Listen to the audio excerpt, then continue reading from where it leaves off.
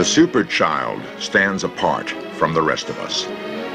Whether it be a highly accomplished ballerina at the age of 14 or a 13-year-old computer genius, super children are somehow different. To some, the secret rests in the deepest recesses of the human brain. Yet there are methods already known which can reshape the minds of children. Where's the bullfrog? Can you touch the bullfrog for Mommy? This normal 18-month-old baby has a 10,000-word vocabulary. Okay, good. Is it possible that more such super children can be created?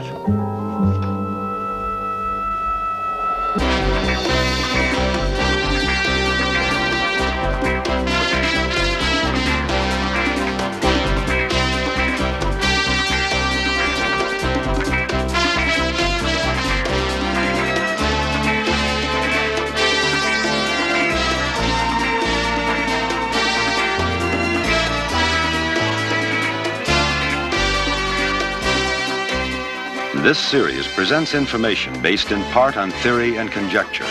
The producer's purpose is to suggest some possible explanations, but not necessarily the only ones, to the mysteries we will examine.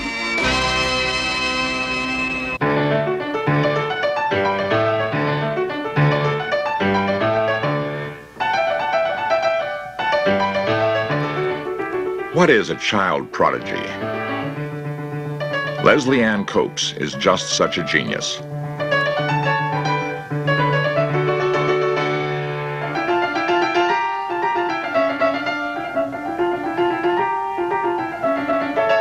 1979, she was the only pianist to win the prestigious Los Angeles Philharmonic Symphonies for Youth competition.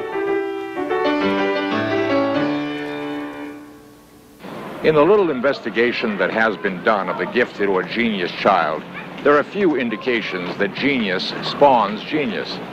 What then is the determining factor?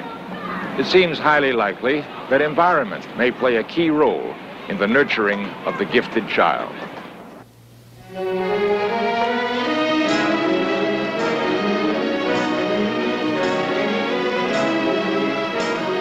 Melissa Allen, at 14, is considered by some at the American Ballet Theater to potentially be one of the prima ballerinas in America.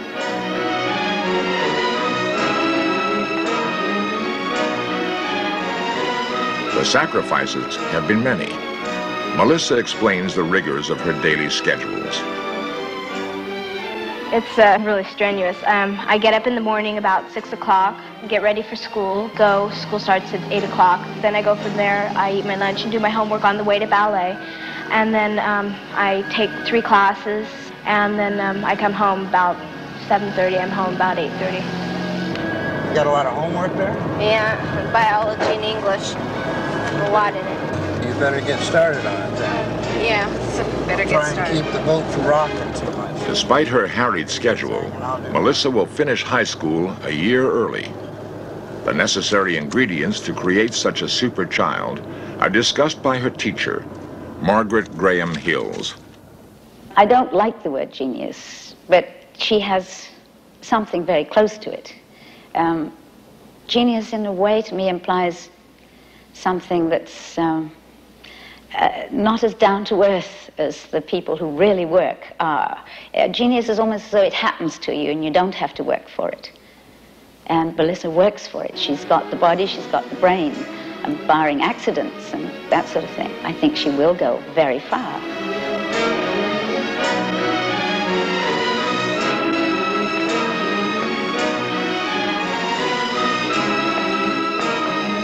Because of her outstanding potential, Melissa is expected to work with the American Ballet Theater in New York within a year. Time, effort, and talent will determine if she will become a permanent member of the troupe. There's many instances that I feel like I'm a gifted child. And it's not an ego, it's just being proud that you know that you can do something other people can't. The work is worth 1,000 times more than you put out. It gives you a feeling of satisfaction knowing that you've done it.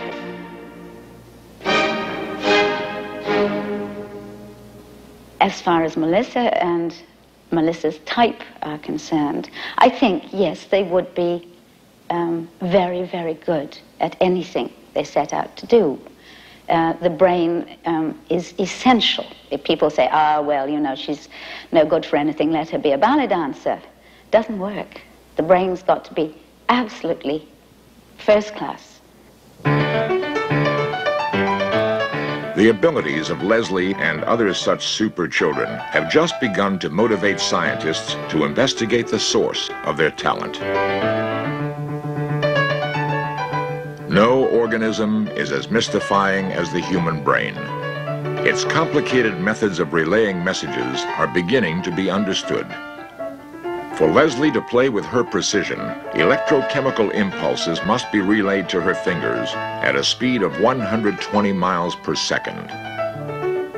These impulses probably emanate from this illuminated section.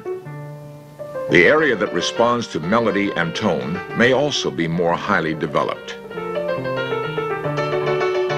This alone, however, does not fully explain her genius capabilities. Perhaps probing even deeper into the interior of the brain will provide the answers. Marilyn Ferguson, editor of Brain Mind Bulletin. The human brain has tremendous capacities which can either unfold or be left sleeping. And we all have the brain that we need right now to learn anything we want to know. The capacity has always been there. I don't think it's a matter of some sudden evolution that is going to change things. It's just that the tool we've always had is there, and we are only recently discovering that it is. Perhaps each of these children possess within his or her brain abilities associated with Da Vinci, Mozart, or Michelangelo. Are we simply wasting our children's minds? Our whole educational system, and in many ways our whole culture, has valued only one half of human intelligence, one aspect of human intelligence. In the current parlance, this is referred to as left brain intelligence, which means the left half of the brain tends to specialize in analytical learning, into breaking things into their parts. The right hemisphere, on the other hand, tries to see patterns and see things as a whole. And it's more artistic, in a sense more aesthetic, musical, more sexual, more closely related to our dreams, and in many ways a quicker learner. And now what's happening is educators all over the country are going to courses called Teaching Both Halves of the Brain, Educating Both Halves of the Brain, and beginning to appreciate the fact that whole brain learning is what really unlocks our hidden talents, our hidden genius, and our hidden understanding. One of the few schools to stress nurturing the whole child is the Merman School in Los Angeles. The school is restricted to children of IQs over 140. Nevertheless, they are taught to be well-rounded individuals. Teachers strongly encourage their students to be intimately in touch with the world around them. Discussions range from topics such as the recycling of industrial resources to the preservation of wildlife.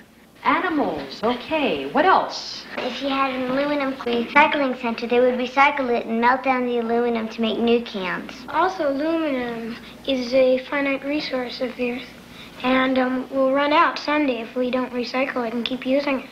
What else, Matt? Well, imagine 2,000 years from now, somebody decides to build a garden in his backyard, but his backyard is on top of a former nuclear waste dump. Ah, how can that present a problem? He'll be eating radioactive food. Right. These students far exceed their peers in verbal abilities. The school's curriculum is explained by Dr. Norman Merman. We feel that our program is important in enabling the bright child to develop a positive self-concept. So often these children are perfectionists, and they need the reassurance in a school situation like ours to make mistakes, to learn from their mistakes, and to realize that that is how we grow. They also, we feel, learn that there are other people like themselves with similar interests, with similar enthusiasm for learning, and they are not, in a sense, the loner out in left field. Well, an animal that hasn't really changed a lot is the cockroach, which has stayed the same for about 3 million years. It's sort of gotten its own little niche right there. And that brings up the theory of punctuated equilibrium, which states that evolution is not, as some people think, a gradual, continuous change, very slight changes though, but instead it's a million years or a few million years of something staying the same, and then all of a sudden a spurt of change. Consider the bright child in a conventional situation, how he or she feels that they are really number one, so to speak, or top banana. And when they come to us, it sort of takes the hot air out. They really have to produce and think through what they're saying, and this is so often brought about not necessarily by the teacher, but by the other children in the classroom. Specialized schoolroom programs provide a fertile ground for capable children. Their potential is being carefully nurtured. For them, education is a challenge. Given an opportunity equal to that of the Merman children, some believe children of average intelligence could become gifted. A startling new process used only in Philadelphia provides this child with a 10,000-word vocabulary. Will this program make it possible for every child to be a genius?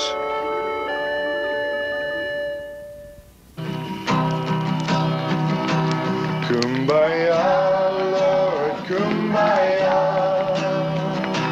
kumbaya. Every summer, over 4 million children attend camp in America. Someone's laughing. They enjoy the usual pleasures of nights around the campfire. They spend lazy days exploring nature from horseback. Camp Rancho Oso, near Santa Barbara, California, is like no other in the country. While it is different, the young campers are just regular kids. Camp founder Dennison Bollet. Basically, the kids that come to this camp come from all over the country and indeed all over the world. And they're basically a very normal kid. What they're here to do is to build very specialized, unique vocabulary that's known only to the computer, and therefore they can use the computer as a tool to work for them. Print a segment string out of that so that eventually you wind up with the words computer camp written on one line. Are there any questions? Yeah. It isn't working on the APF. How can we get it to work? See, every different home computer has a little bit different syntax in order to perform the same function. The interaction amongst the kids is fantastic. They all teach each other the skills. So it's like you work with one person and you show them how to do it. Pretty soon, 5 minutes later, you'll see them showing a friend how to do it. And it passes on incredibly quickly how to program the computer. So they teach each other. It's fantastic. A normal program at the camp here would consist of spending several hours on the computers, getting in various facets of learning about how to use computers and interacting with them. And the rest of the time is spent in a very well-rounded activities. They go horseback riding, and they go swimming, and they play tennis and go hiking, and they're really normal kids having a normal time. And what we've done is integrate into that a way to learn to use a new tool, the computer. You can start, like I said, you can start at line 500. With the knowledge these children now possess, one young man was able to create a computer program to catalog his lawyer father's personal injury cases and antique collection. Another plans a program to analyze his parents' stock purchases.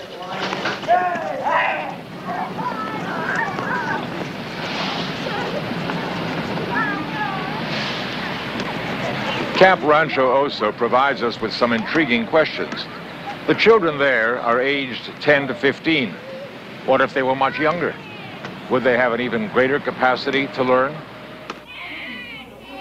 We are taught that the capacity of the brain at birth is limited.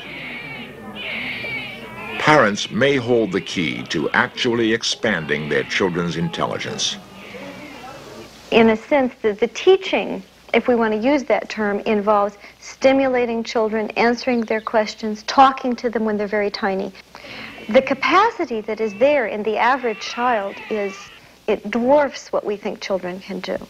And we're just now becoming aware of that. Every normal, that is not brain damaged, baby who is born has the capacity to be what we think of as intellectually gifted. At the Institutes for the Achievement of Human Potential in Philadelphia, children like Sean Katz and his sister Brandy are part of a unique program. Contrary to most school traditions, mothers such as Joan Katz actually enroll along with their children in the Institute. There, they learn how to expand their youngsters' intelligence. Institute founder Glenn Doman. Well, first of all, most professionals have an unspoken law that says that all mothers are idiots and they have no truth in them. And nobody talks to mothers, and God knows nobody listens to them. Well, that's nonsense. Mothers know more about their kids than anybody in the whole world knows about them, and they are superb teachers. Mothers are the best teachers the world has ever seen. All we do is teach mothers, and all the things that happen. The paralyzed kids who walk and run and jump, the blind kids who read, the deaf kids who read, that's all done by mothers. And so teaching their children things such as Japanese or violin or history is a cinch for mothers. Christine Hagg and her daughter Tegan. Tegan was started on the program at birth, the first day of her life. And what we did with her initially was just give her visual, auditory, and tactile stimulation at a very low level. We shone lights in her eyes. We showed her very large outline pictures. We did lots of talking, lots of music, lots of auditory, lots of good touching. And we've done program with Tegan pretty much every day of her life. For tiny children, learning is a survival skill. And they believe that, well, they'd rather learn to eat, they'd rather learn than play games, they'd rather learn than do anything. They think it's a great joy. And in the first 6 years of life, when tiny children can take in any kind of information, to read, to speak 3 languages, to have perfect pitch, to play the violin, in those years of life, we're treating children as if they were little nitwits, making little toys out of them, and it's such a shame. Nature builds in every newborn baby an absolute rage to learn. They want to learn about everything in the world, and right now, at this instant. And the brain grows by use. Therefore, we simply feed that famine for information. Here's Edgar Degas at the Milners. The Starry Night, Vincent van Gogh. Pablo Picasso, the painter and model. This information in the beginning we call bits of intelligence. Let's say photographs of the presidents of the United States. And that has to meet 3 requirements, each of these pieces of intelligence. It has to be discrete, it has to be precise, and non-ambiguous. And they simply say, this is Zachary Taylor. Here we have Abraham Lincoln. And with some paintings, here's The Breakfast Room by Pierre Bonnard. And here we have some frogs. We've got a bullfrog and a pickerel frog.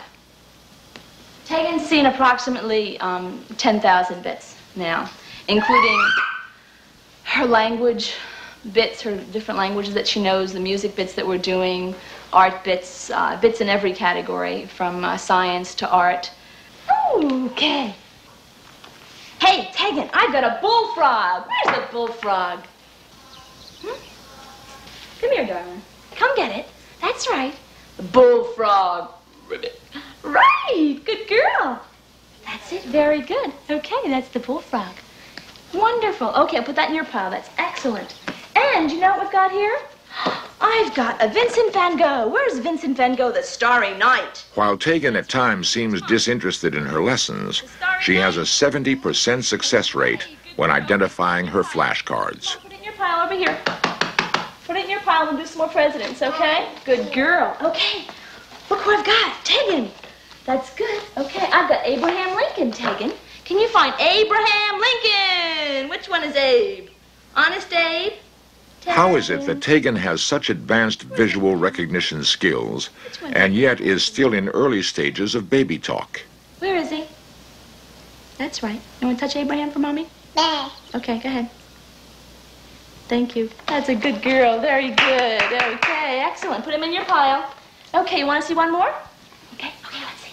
How about another frog? Another frog for you? Oh, I've got an eastern gray tree frog. Which one is the eastern gray tree frog? Eastern gray tree frog! Right! Good girl. Very good. Okay, put it in your pile, please. Put it in your pile. That's a good girl. That's wonderful. It is easier to teach a 1-year-old to read than it is to teach a 7-year-old. That's why the schools all flop. It's easier to teach a 1-year-old mathematics than it is to teach a 7-year-old. It's easier to teach a 1-year-old absolutely anything that you can present in an honest and factual way than it is to teach a 7-year-old. So parents simply give them accurate information with love and respect.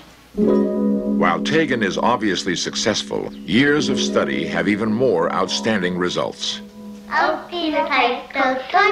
Sean, age 7, Fumio, age 5, and Brandy, age 5, can not only recite Japanese songs or rhymes, but can fluently communicate in Japanese with one another.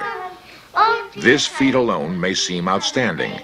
Each equally excels at reading and explaining Shakespeare, and all are learning to be expert gymnasts.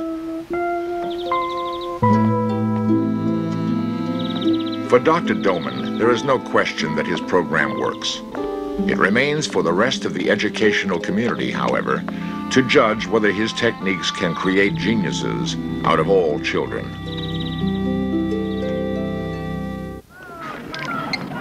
It now seems highly possible we can develop geniuses from normal children. The question is, however, do we want to? I believe, with good reason, that every child born has the potential for genius. And I think the world needs more, not fewer, geniuses. I think it's good, not bad, to be a genius. And I wish we had dozens and dozens and dozens of them. And I think we're wasting our children's brains at a prodigious rate, and the world would be infinitely better off, and I'd feel a lot safer if there were more geniuses, and every child has that potential if parents wish it.